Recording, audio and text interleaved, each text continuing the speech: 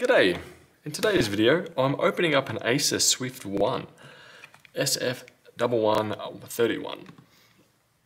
So this one I'm opening it up just to see if this does have a NVMe drive in here. As you can see, here is another model number for it.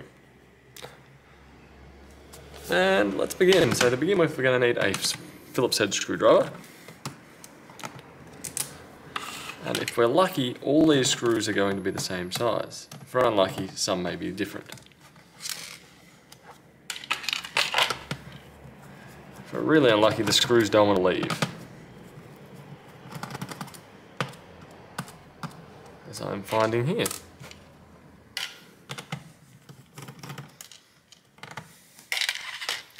So the reason why I'm seeing this one is just basically the owner's saying it's running a bit slow, which doesn't really surprise me. It's a 5-year-old Pentium, or close to 5 year. There we go, and these screws look to be the same length.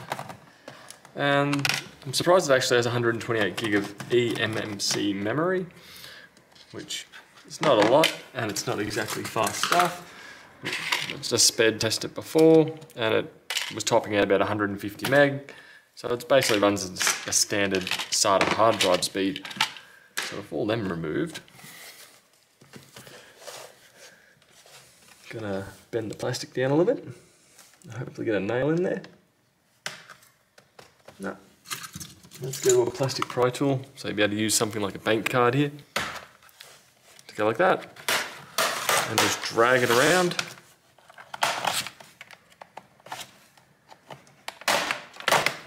There we go, and we're in. And as we can see, we have one massive battery in here. Which way will we go? So sadly, we can't actually upgrade this one. We've got a 54 watt-hour battery, which is massive in capacity. Too bad we don't look to have any form of NVMe slot or any actual expansion.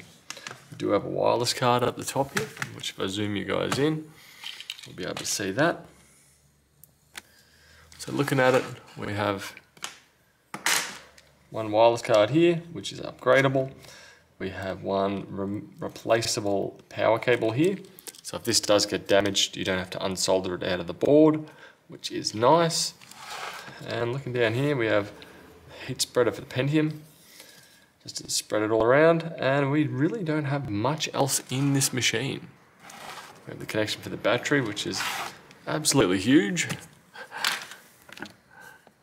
Look at the size of that. Can't say I'm used to seeing them so square. So we're 20 centimeters, roughly 8 inches by 165 mil, or 16.5 centimeters, 6.5 inches. So one massive battery. So sadly, opening up, there's really not much we can do in this machine. We would be able to replace the thermal paste, which in this particular wattage of processor, as we see here, that's making contact onto here to help spread out the heat.